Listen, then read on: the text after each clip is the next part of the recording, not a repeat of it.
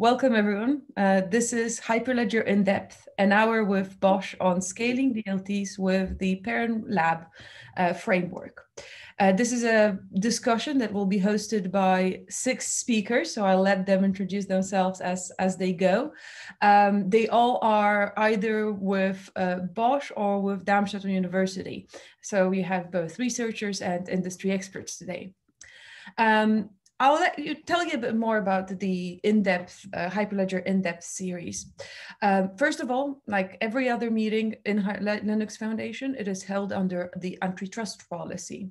You can read the full policy if you click in the top right corner on the QR code or scan it. This, in general, antitrust policy means that you shouldn't be sharing anything that isn't public knowledge or could be considered IP during meetings within the Linux Foundation. This session is being recorded and will be available on our website as well as our YouTube channel after the presentation or after the session finishes. Any slides that presenters are using will be available to download while in parallel to the recording. Now, as Hyperledger In-depth is not a typical Zoom presentation, it is really about being interactive. So please participate. We have discussions scheduled throughout the talk, so there will be time to participate and to engage. If you feel like everybody's speaking and you want to just jump in, you can raise your hand, which is a button that you have on your navigation bar. If your mic is not working or you're shy, ask questions in the Q&A. They will be definitely also addressed.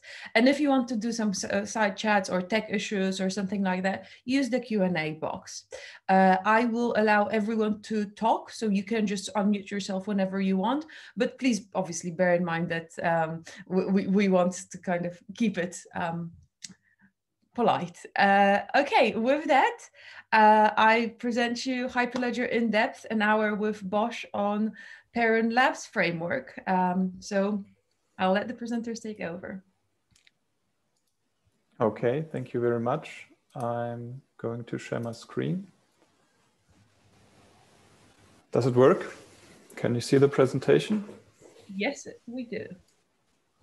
Okay, I will arrange it a little bit. Yep. Okay, so looks good on my side as well. So yeah, welcome everybody again. My name is Matthias. I'm working for previously TU Darmstadt. We now founded a company called Polycrypt, and I will be presenting to you together with my colleagues also from Bosch, the Perun Framework.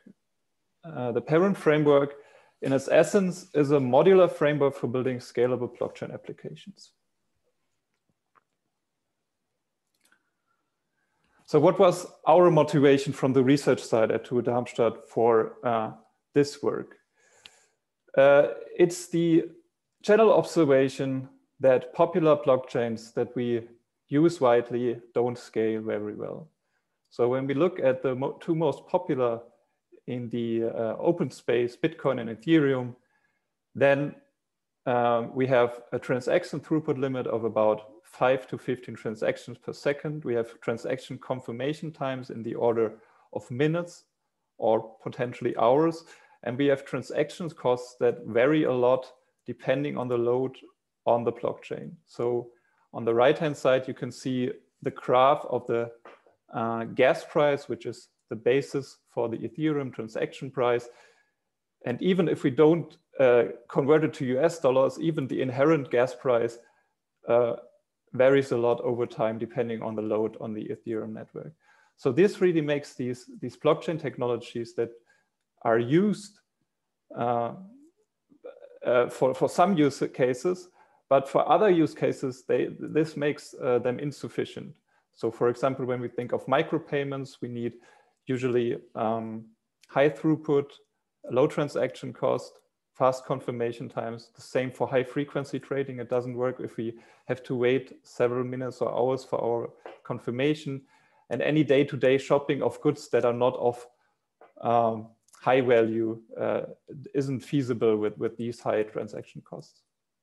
So this was the main motivation from the research side. And now Daniel from Bosch will tell you about the challenges from the industry side.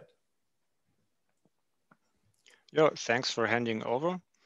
Hi together. My name is Daniel Kunz and I'm working for Bosch Central Research in Germany. I would like to give you an overview about challenges we see by adopting blockchain technology in IoT space. The first point we see is regarding transaction value and frequency. Having not only a big number of running devices, we also do expect a high number of microtransactions, as we want to be able to realize small asset transfer for received services or data, or at least parts of them. Next, please. The IoT space consists of several kinds of entities, from cloud native instances up to small embedded devices. Looking there at the different domains and constellations, like manufacturing or sensors, you cannot assume that every entity has a persistent connection to the internet. This is on one hand resulting from energy optimizations if it runs by battery, for example. On the other hand, it can be located in a local available secured network with no direct internet connection available.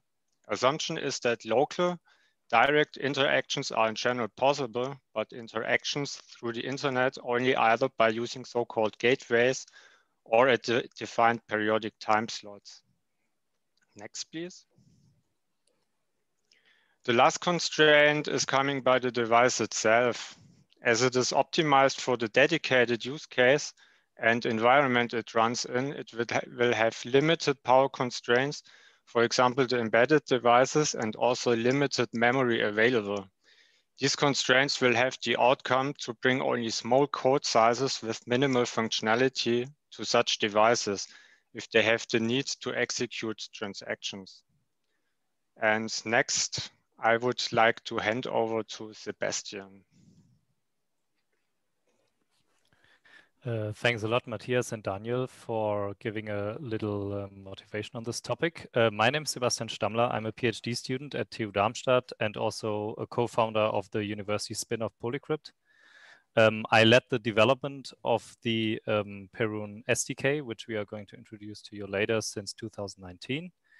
And at this point, we would like to have a little discussion round, and I want to kick it off with asking you a couple of questions. So in particular, if you experienced any of the following scaling issues in your blockchain projects, because this is all of the problems that we actually address with this framework. So as mentioned already, whether you experience too low transaction throughput, in particular for microtransactions, if you experienced, of course, this is rather relevant for public blockchains, but if you experienced a problem with transaction costs, and also, which is sometimes very important for some applications, if you sometimes experience that the confirmation took too long, so that the finality of a transaction, even if it is just seconds, that can still be a big problem in some applications. And this is also something that we can tackle with our solutions. So because we basically have instant transaction confirmation, but yeah, that's something you can, we will discuss now, hopefully. So we will wait a bit more for everybody to give the answers. Yep, we launched the poll, so please take part in the poll, and that will be the start of the discussion. I think, well, I'll reveal, because you can't see the results. I would like more people to answer, but I would like to say that for now, transaction cost is too high, it's 75%. Confirmation too long is 58%, and throughput too low is 67%. So I think it's quite interesting. What do you think? That's not bad. Yeah, I mean, not that I like people to have problems, but but for us, it's I like that people actually really experience those problems, and this is exactly what we are, what we are tackling here.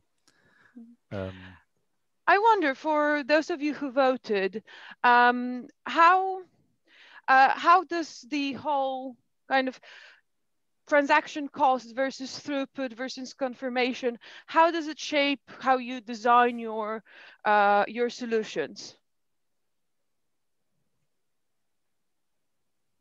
I will remind you, you all are able to unmute yourself if you'd like to join the discussion.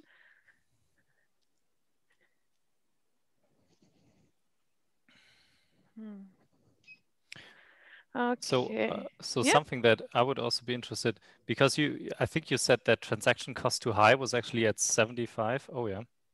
77 yeah, 77%. even. Wow, yeah. So does that mean that many of you are also like running projects with a public blockchain?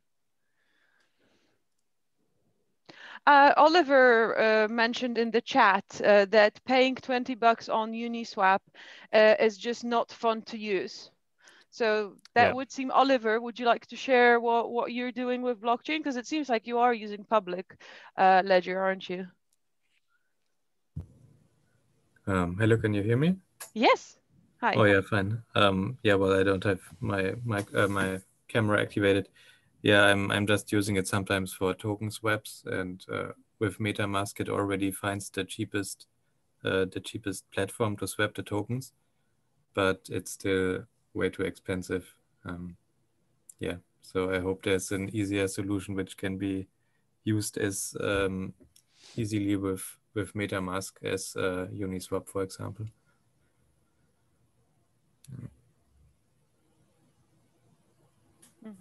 Yes, scaling DeFi applications like Uniswap is definitely something that we are also working on right now. I mean, we are not going to talk about this in the presentation later, but we can surely, if there's other interest from the audience, we can surely also talk about scaling like current DeFi applications on Ethereum, if there's any more interest. So Sebastian, I will ask you a question then, because we've discussed the IoT problems.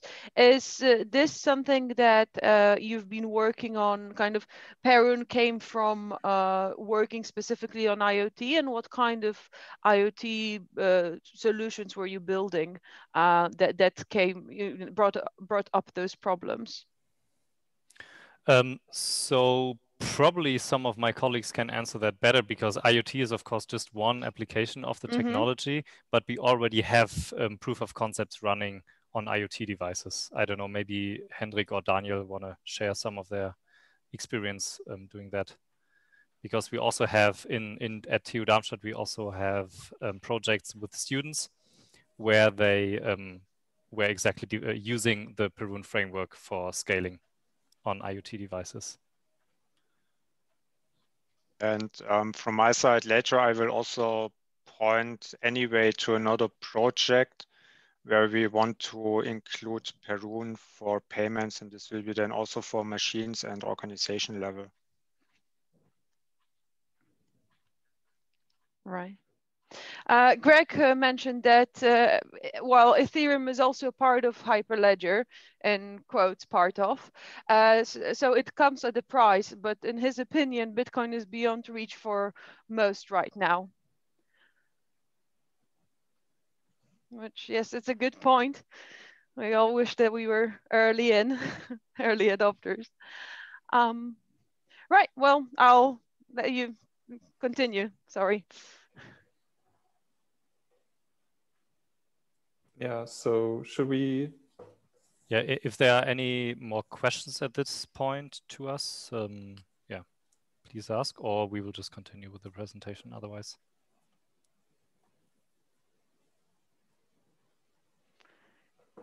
Yeah, I think we can continue.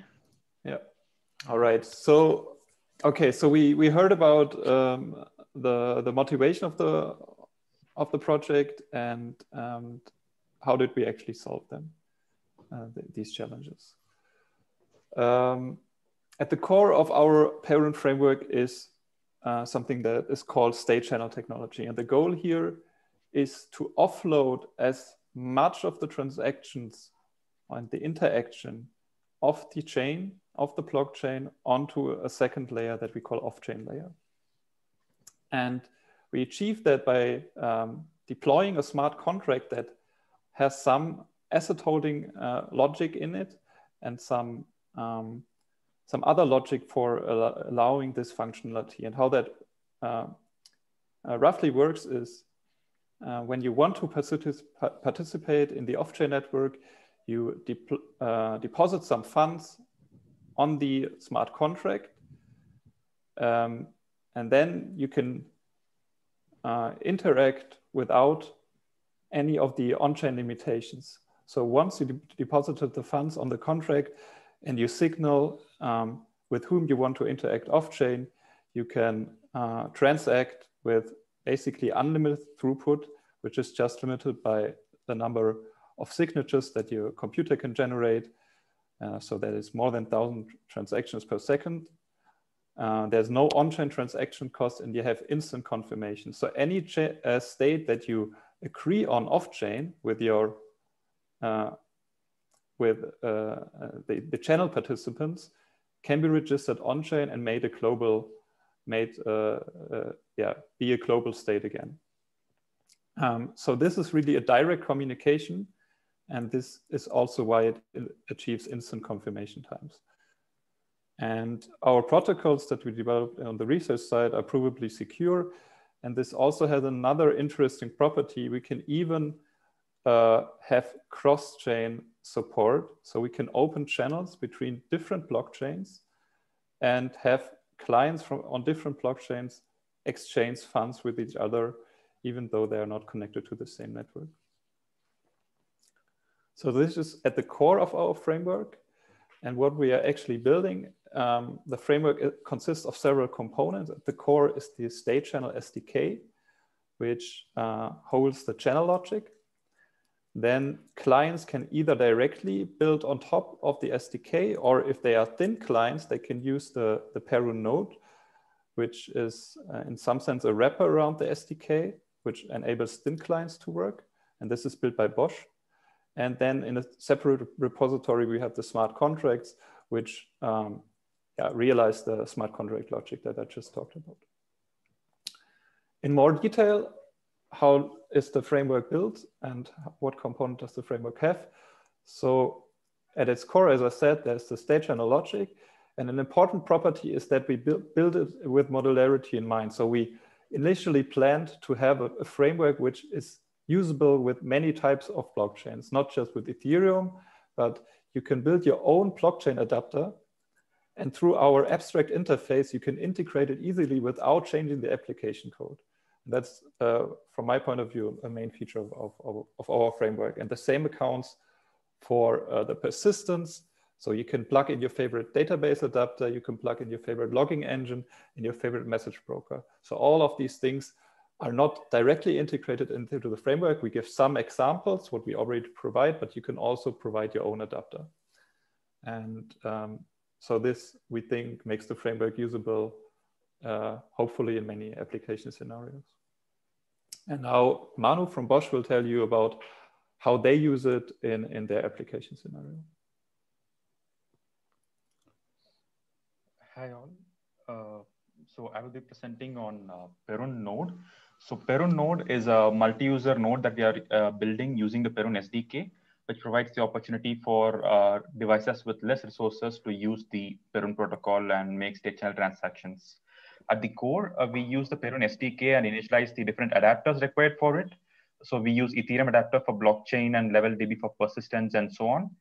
And on top of that, we add two other functionalities. So the first is key handling. And the first thing we have implemented is like to use Ethereum key stores. And second is off-chain identity provider. So this off-chain identity provider is like, if you have an off-chain network and many participants in that, you need two things. One is an identity of the provider, using which he will authenticate his ownership of that identity. Second is the communication address to reach him. So this is what this module does. And this complete adapters and identity providers are all encapsulated in a session so that multiple users can use the same node. And to use the node, we have a user API. And this API is defined in an abstract way that you can either use it as direct function calls or as a remote calls. So in the upcoming demo, I will show you the using this API via a remote call, a gRPC interface. Yeah, so I'll present the demo So, here. sorry, just because Greg is having a question that I think is quite relevant to the previous slide. He was asking if why are you using, and if are you using LevelDB rather than CouchDB? Yeah, I think LevelDB was the first implementation we are trying for that fits the purposes. But maybe Sebastian can answer more detail on the question. So we have a very modular approach using dependency injection by which you could use any database backend. And in particular, if you want to use CouchDB instead of LevelDB, we could basically within 1 or 2 days just provide a wrapper for this, because we have like an abstraction using a key value store. And as far as I remember, CouchDB is also a key value store. So we can very quickly just integrate any key value store as the backend. So LevelDB is really just one example implementation of this, but yeah, we could integrate CouchDB within a matter of a few days. It's quite easy. And is it fair to say that Perun blockchain is being used to just settle and archive, but the confirmations are done off chain? Yes, so we block a particular amount on the blockchain, and within that amount, we can update our balances and make any number of transactions off chain, which does not require any on-chain interaction. And only when we want to settle either like collaboratively or we have some dispute and we want to resolve it, only then we need to go to blockchain. Okay, so well, that makes sense, yeah. Yeah, there's a nice parallel that you can see here. So basically, when you have a contract with someone, like a real life contract with a person, let's say you have a business relationship with another business, you have a contract, right? It's a very complex contract, but of course you do the business with the other business person peer-to-peer, right? You don't go to a judge or to a court every time. You just do a normal business transaction. And this is exactly the way how we use the blockchain. So if you use the blockchain for every single transaction, that basically means you go to the court to do every single even benign business transaction. And basically that's the metaphor here, that we use a blockchain only as a dispute handler, as a dispute resolver. So it's a trust anchor, but normal transactions, if all involved parties behave honestly, can then be done off-chain. That's the idea. And how do you discover if parties are behaving, or how can you ensure that parties are behaving the right way? So the idea is in any kind of transaction, there's at least one party who would have like a negative outcome. If one party tries to cheat another party, then that other party has a disadvantage, and then that other party can just go to the blockchain and dispute the state of the system. So it basically works like this. So every time you do transactions, you exchange cryptographic signatures, and those signatures prove that all parties agreed on some state of the system, on some state of a transaction. And if then one party tries to misbehave and not act according to the rules, then any other party can go to the blockchain and use it as a kind of judge to resolve the dispute. And that's basically one of the core idea here. And what happens in case of kind of coordinated malicious behavior? So the thing is, you only can affect the involved parties. So if let's say three people are involved, then and all three people agree on some state, then it doesn't matter, because they cannot hurt anyone else outside the system. Because for example, using channels, two parties deposit into a channel, and then that channel only affects those two parties. So even if they both collude, they can only cheat themselves and it doesn't have any other like effect on anything outside their channel, so to speak. So you have like a little encapsulated system. Yeah, right. And I would also like to point out that you can actually program this resolution mechanism and what's a valid transaction on that channel. So we have an app concept on a channel level where you can program what is a valid transition for that channel and what is an invalid transition. So you can even impose rules on what is okay or not okay. Yeah. Oh, that's really cool. Naman is asking, how is dispute resolution handled in the case of IoT scenario where we have multiple micropayments submitted from various devices throughout the network? I mean, it's rather general. So for example, when you have IoT devices, you probably would use a node like the node from Bosch, because you would then have like it's like an intermediate service running, and then you have thousands of IoT devices. And you usually so what you usually experience in those systems is that you don't have so much malicious acting, but if that happens, of course, then the node would jump in and then resolve the dispute. So that means the node would send a transaction to the blockchain, opening a dispute. And then, of course, the particular party involved in the dispute, so for example, the one party that was behaving dishonestly, of course, then at that point, you cannot further transact. But anyways, I mean, if a party is misbehaving, then you want to stop transacting with that party anyways. So I don't know if that answered the question, but I'm also very happy to follow up if that wasn't clear yet. Yeah, we will also have a slide on the IoT use case, maybe could be clarified there, I don't know. Yeah, well, let's move to the demo. I'm sure that this will clarify some things and bring some other questions. All right. Yeah, sure. I can show one case in the demo where the other party is not willing to settle collaboratively, and we can see how it is settled. Yeah, so now I'll share my screen. So in the demo, I'll be presenting a split of the screen. So the first split will be the blockchain node running. I'll be running Ganache CLI node. And in the second split, I'll be running a Perun node. And in the bottom two splits, I'll be running two client applications that we provide along with Perun node, but these are just reference implementations to interact with the Perun node. So now I'll present my screen.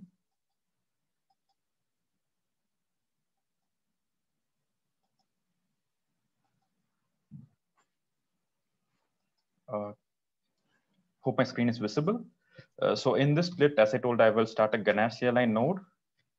And here I will start the Perun node. So before I start the Perun node, I was talking about the ID provider. And for building the Perun node and generating the default configuration files, you can have it look at the README files. But I can point you to one of the configuration files that's here. Just a second.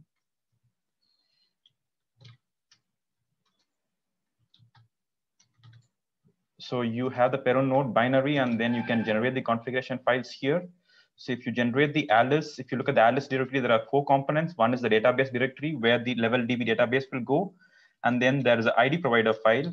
So if you look into the ID provider file, it actually tells who Bob is, like what is his off-chain address and what is his communication address and how he can be connected, like via TCP connection or whatever.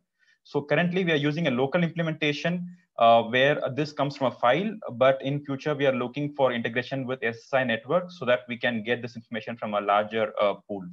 So now I will start the Perun node here.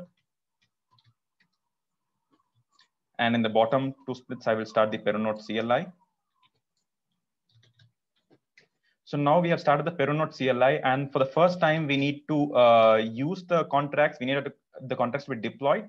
But in real life case, I think there's only a singleton instance of the contract deployed, and hence this will not be done for like every time you want to open a contract.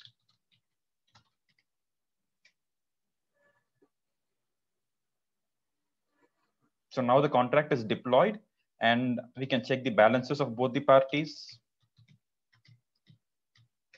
So this is Alice balance, which is like 99 ethers.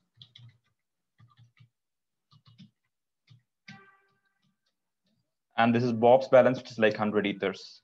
So now we will connect to the node from this terminal, both of these terminals, node connect. And we are here, and we'll open a session for Bob in the split. And similarly, we will connect with the node and open a session for Alice here.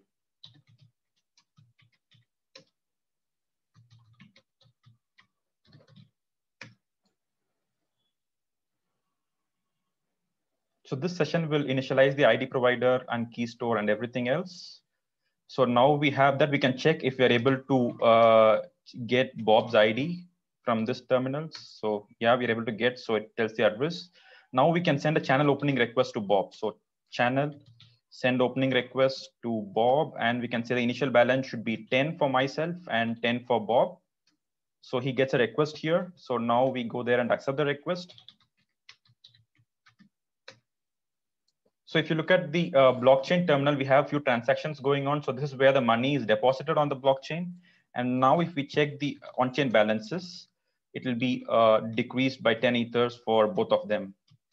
So this is Alice balance, which is like 89.9 something ethers.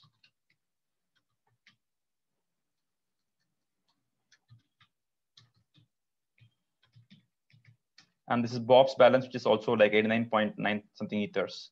So now we are free to send any number of transactions between these two parties. So I will try to send a transaction from this person and on this channel, and I will say send 2 ethers. So he gets a notification which he can accept.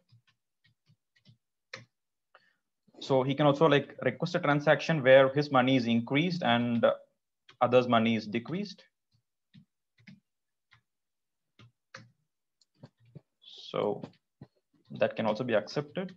So this way you can either accept the transactions, also reject them. If you reject them, then the channel states are not updated. So if you look at the states after the channel update, you can see the update balance changes, but none of this is reflected on chain. So the on-chain balances still remain the same.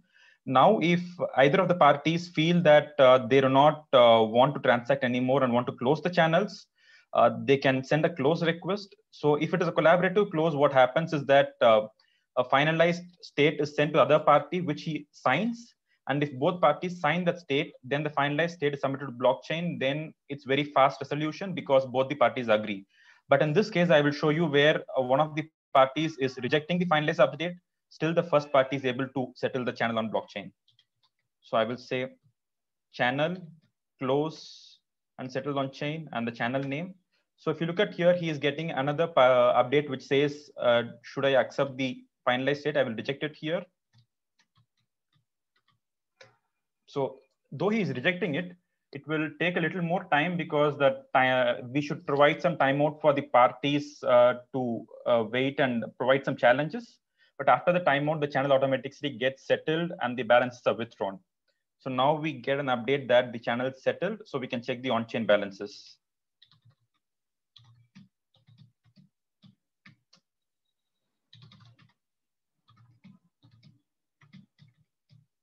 So now if you see the on-chain balances have changed, that Bob gets 4 ethers more because of some off-chain transactions. And yeah, that's the end of the demo.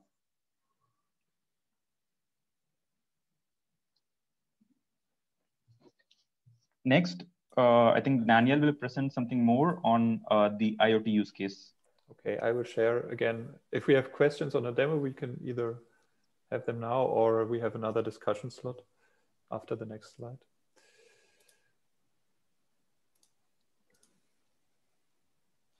Okay, so Daniel is next. Okay, thanks, Manu, for the demo. Coming now to the industry-based showcase, I would like to point you to a public-funded project located in Germany where we are participating, which is called Industrial Blockchain or iBlockchain. The goal of iBlockchain is to build an open and decentralized marketplace for the Industry 4.0 domain as a demonstrator, especially for the so-called order-controlled production use case scenario, which is described by the platform Industry 4.0 Consortium. As a sample, for a better understanding, you can think of ordering and customizing a bicycle, which needs then to be manufactured and assembled by different suppliers based on the chosen parameters by the customer. Therefore, the described scenario wants to connect manufacturers and customers by using different market mechanisms like negotiations or auctions and other kinds of matchmaking, depending on the marketplace type. Next, please. As outcome of the marketplace interaction, there will be an electronic agreement which needs then to be settled between the involved parties. Next, please. As part of this settlement, there is not only the manufacturing step included, but also some kind of payment between the involved parties. At this step, we want to bring in Perun to be able to make economic-based transactions either between companies, organizations, or machines. Next, please. And this whole scenario will be built upon a common identity layer, which will be based on self-sovereign identity or SSI. And at the end, every involved entity in this scenario needs an SSI-based account for participation and interaction. For transactions, on the other hand, a common DLT will be then used. And now I would like to hand over back to Sebastian for the next questions and discussions round. Yeah, thanks. So now that you have seen a little bit more how we can use this and possible applications of this, yeah, we just wanted to ask you in general, how relevant do you see this particular kind of solutions, of scaling solutions, for your projects, your business area?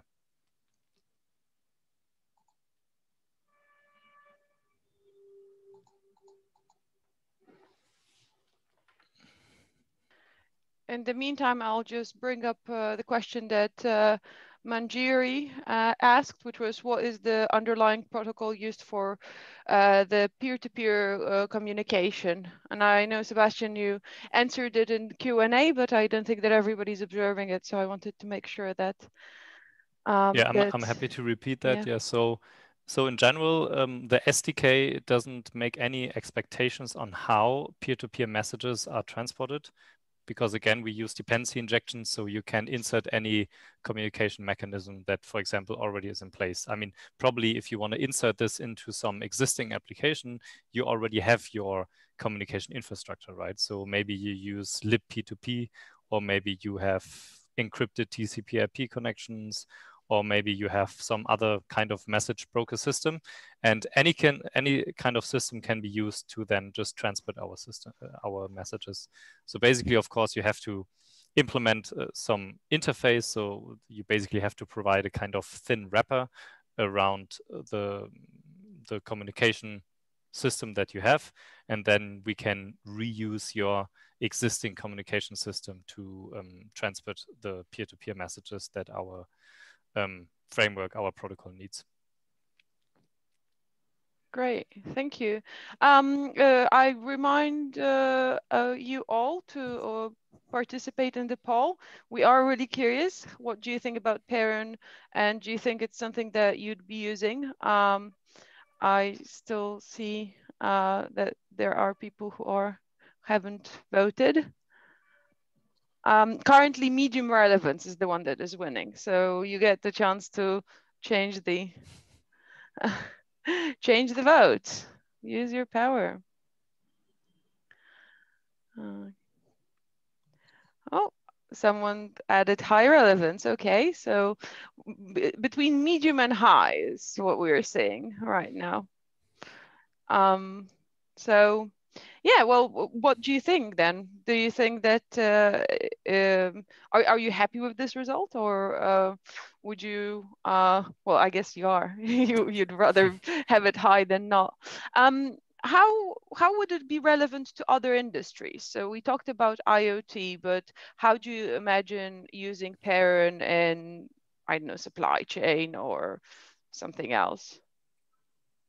So in general, so this particular technology that we present here, channels, are most relevant if you have recurring transactions between the same set of participants, or at least if you have, or you can also have a like hub and spoke infrastructure. So basically you can have like one hub in the middle, and then you have thousands of other devices or people connected to that hub.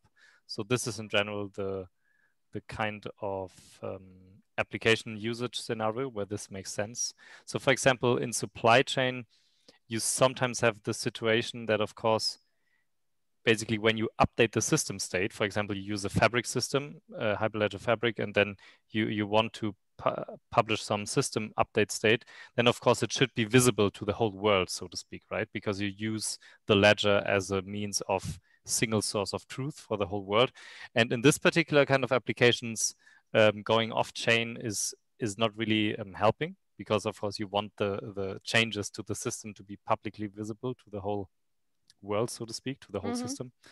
Yeah, but basically anything that involves not only payments, but also more complex transactions between a fixed set of participants But you could also realize an intermediate solution, like a hybrid solution, where you have some off-chain updates, and only at certain intermediate points you have global on-chain visibility for your supply chain or something like this. Yeah. So that might be also a use case where you can still use channels. I would be interested from those people who rated medium or low, why is it a little bit relevant, but could we extend the framework maybe to make it more relevant, or what are their main challenges or main interests in that area? So if somebody would like to comment, I would be curious to hear. Yeah, Oliver, you mentioned that you use kind of tokens and to transact or exchange tokens. So what do you think about Perun? Do you have an idea how you'd use it? Yeah. Well, I myself already worked with it, but I'm not doing any kind of business with Ethereum professionally. It's just for private use. So I would be on the consumer side. So I would need someone else to like create a platform that then can be integrated with MetaMask or something that people just use. I would also like to hear from somebody else than Ollie, because he's part of our team. So, right. Sorry, but I would be really interested into hearing the opinion of people that I don't know already. Yeah. So Naman, you were asking about dispute resolution and IoT with micropayments. Is this something that you're working with? Hi. Yes, I am working at this particular use cases wherein we require lot of transactions amongst two devices, basically hardware devices, and because those are the micropayments, which is why I was looking at Perun, and I have been following it since almost 6 to 8 months. But I really wanted to know the dispute logic, and glad that I could get it from you. Yeah, I mean, just to reiterate here, so it really depends on the whole system setup. So either each device itself can run the dispute in case of a dispute, but of course in like some industrial application, or it sounds like in your application, it probably makes more sense that you have like a node, a server running for you that is handling all the disputes, so that all the thousands of devices don't really need to handle this, so they don't need to watch the blockchain and so on. So basically you have like all those end devices who would be doing the transactions, microtransactions, but then you have like this node who's doing this channel watching. So I mean, yeah, so watching the blockchain is just it's a general necessity in all second layer solutions. So anytime you go off chain, so there are also other solutions like Plasma, like rollups, like Erdstahl, which is another project that we launched for the ETH Online Hackathon last year. And all those solutions, you always have chain watching. It's like a fundamental problem, because of course, anyone else could try to cheat you by running a dispute on an old state of the system on chain. And this is why there's like this fundamental property of off-chain protocols that you always need to watch the chain. One thing which I would also like here to be addressed is when I was looking at the demo, one thing which we can also focus on is how to address the confidentiality of the data there, because as far as I saw in the demo, when two nodes were interacting, we can see that the addresses were been issued. So if we have some encoding or encryption there to ensure that the data or whatever transactions are happening remains confidential, not only to the parties, but also when they are stored finally appended to the ledger as well. So that thing can also be taken care. So you basically only see the batch of the transactions. So basically the aggregated effect of all the transactions would be visible on chain, right? So you could run thousands of transactions off chain, and this would never be visible on the blockchain, but only the final state. So say you open a channel and both parties put in 100, and then, I don't know, at the end you have a channel where the balance is 50 and 150. And then only this final balance would be visible on-chain, of course, because people withdraw their funds back on-chain. But how you came to that final balance is not visible. So the privacy of the intermediate steps, so to speak, is preserved here. Okay, okay. Thank you. Thank you so much. Yep. You're welcome.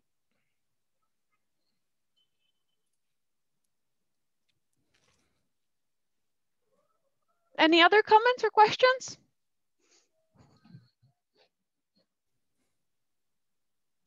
Well, I guess we can move on then.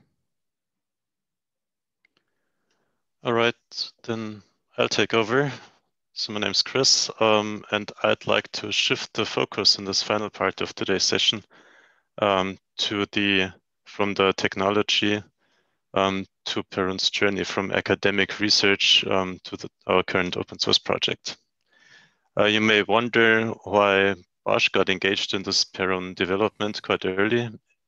So in a way, it was coincidence of need. As you heard, even in our early prototypes with Ethereum, we ran into those scalability issues and opportunity, as state channels were evented around that time when we had those problems. And we've been in contact with Professor Faust and his colleagues since the early stages of their research. And based on those, and if you click, we see a point in time on the timeline.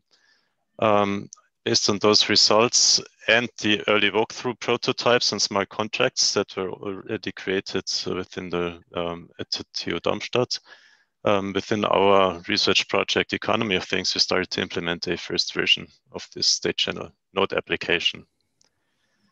And this was always meant to be open source. And I think it may be interesting to quickly recap why we think that is so and what the initial open source strategy was. And that would be the next slide. So we're a potential user of the technology and not a technology provider per se, actually.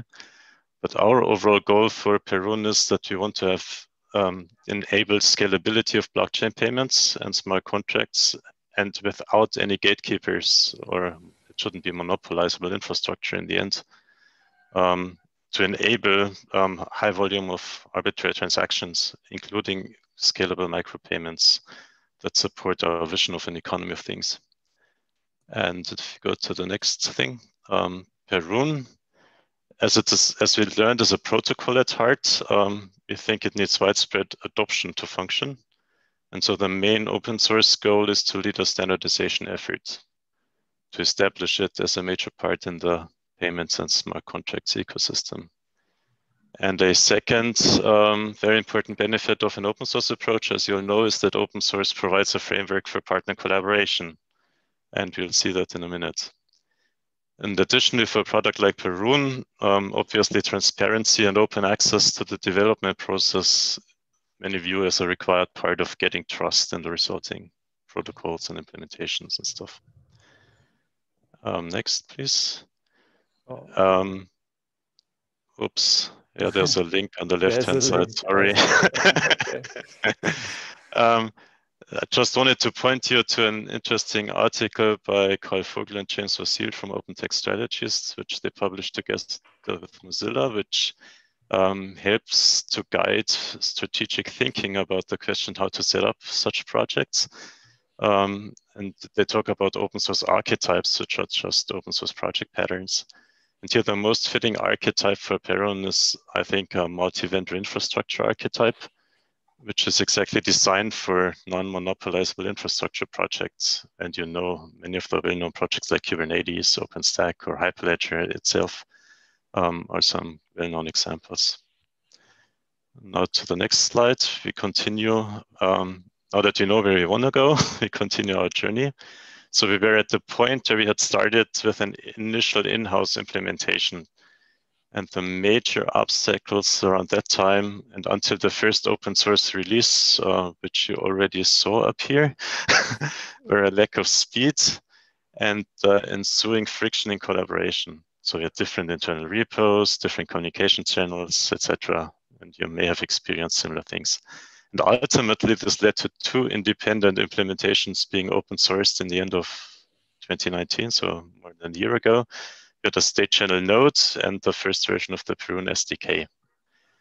However, the first very positive effect of going open source, so finally going open source, was that it made collaboration just so much easier. And it enabled contributions. And so at the beginning of 2020, our two teams had gotten together. We had regular tech calls, we had a common chat system, and we started to have see some contributions to either code base. And if you continue, then we see that also we rebuilt the node on top of the SDK, so it started to evolve into this modular framework we presented today.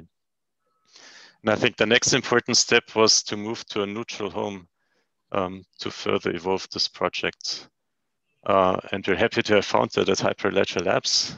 And I'd like to use the opportunity here to thank Arnaud, who was our sponsor, and Ryan Tracy, who as lab stewards helped us to get the infrastructure going. And not to forget Marta, who is our host here, who helped to get this rolling to start with. And with the founding of Polycrypt, we also see the start of a hopefully growing multi-vendor infrastructure ecosystem around this technology. So to sum up on the next slide, Perun is a modular framework for building scalable blockchain applications. At its core is the SDK. And as for the next steps, plan to invest some time in documentation to ease onboarding of new developers. We also foresee additional blockchain backends, and I mean, there's many DLTs in the Hyperledger space, and maybe there's some interest in by users. And I guess which ones get implemented depends on user needs. And we would also welcome contributions, of course, if you're interested to get involved here. We're also looking forward to virtual channels to support some of the features we haven't spoken into detail yet, but that would enable this hub and spoke architecture, I think. And could even build or enable cross-chain transactions, Matthias mentioned earlier. So you could do an off-chain transaction sending one Ether, and your Perun state channel peer receives a different coin of equal or comparable value on a fabric network, say. Anything you'd like to add, Sebastian or Matthias? Sounds good. Okay. As far as the node is concerned, I mean, we're interested in this IoT use case, so we're looking to develop a light node or a library for embedded devices to use in that showcase project Daniel presented earlier.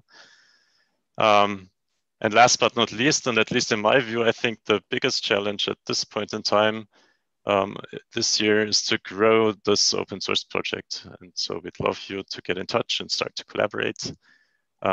Whether you just want to use Perun or think you've got an interesting use case, or even better if you want to start to contribute and integrate it with other Hyperledger technologies, for example. Because today, the current implementation works with Ethereum, but as you saw, the abstractions are in place to add other DLTs. Today we have a simple off-chain identity provider, but I think integration with SSI would also be a valuable addition. Or maybe you have other great ideas. Then either voice them now or later. Mark is actually asking or says that it would be interesting if you could discuss the pros and cons of using general purpose blockchain with Perun versus a special purpose blockchain like Iroha, Hyperledger Iroha for IoT.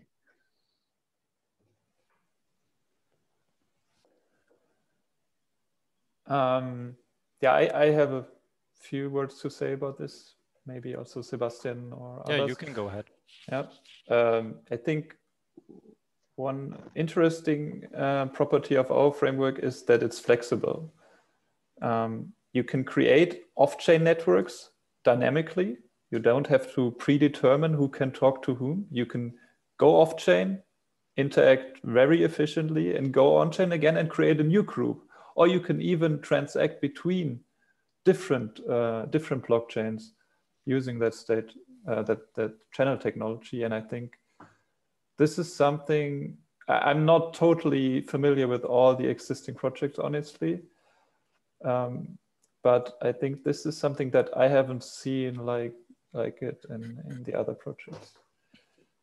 Yeah, I think it really depends on the context. So for example, if you want to set up some IoT systems that eventually transact on the public Ethereum blockchain, then of course you kind of need something like Perun or some other framework for going off-chain.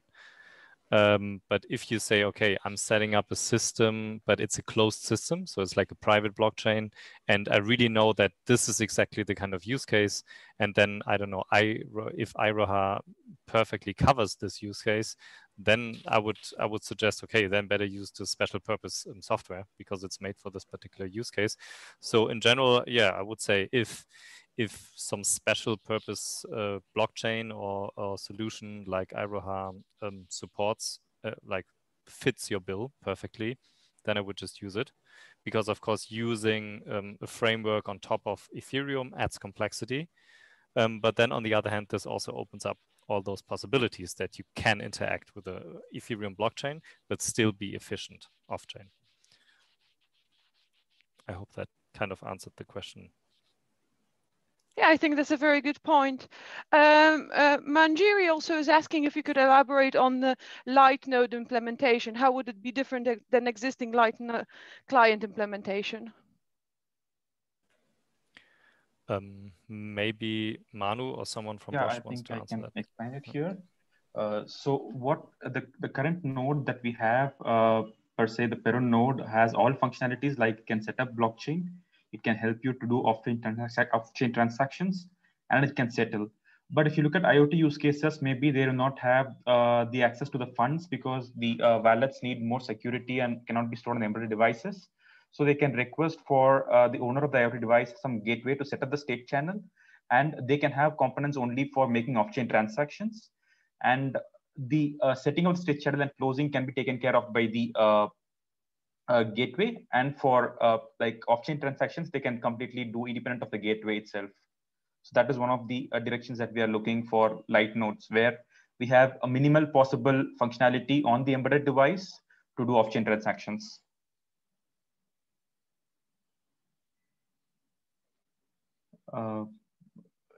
Does that help you? I hope it does. Okay. Well, okay. I think that this is all we have time for. So I would like to really thank you for joining us here today.